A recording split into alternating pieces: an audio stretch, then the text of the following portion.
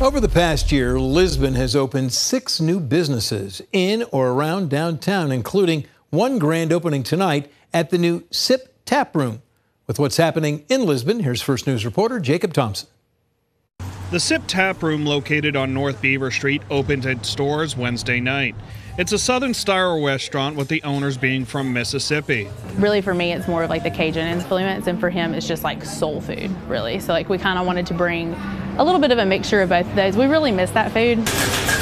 They also put a focus on cocktails and how they're made, hoping to hold mixology classes in the future. So whenever they get a drink, they're not like, oh my gosh, like this is small and it's this, but it's because it's balanced exactly right. It has the flavors that it's supposed to have for a reason. The Sip Taproom is just one example Mayor Pete Wilson hopes will attract people to Lisbon. You have to give visitors a reason to come. We want to make Lisbon a place you want to visit, a place you want to be. In the last 12 months, Lisbon has also added Nourish Coffee and Kitchen, Diamond Meats and Eats, Cantina 70 Bar and Grill, Peculiar Corner, and the Columbiana County School Employees Credit Union.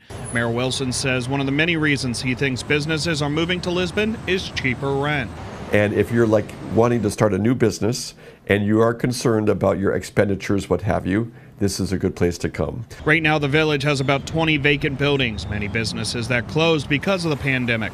But Mayor Wilson says there are talks about more small businesses coming to the village. You need niche businesses. Lisbon retail businesses here are not going to compete with the Home Depots or the Walmarts, what have you. We have to identify a market where there's a need and then try to fill it. In Lisbon, Jacob Thompson, WKBN 27 First News. Hi everyone, I'm Lindsay Watson. Thanks for watching the WKBN 27 First News YouTube channel. If you want more video news, subscribe to our channel. And don't forget to download the WKBN 27 First News app for breaking news alerts.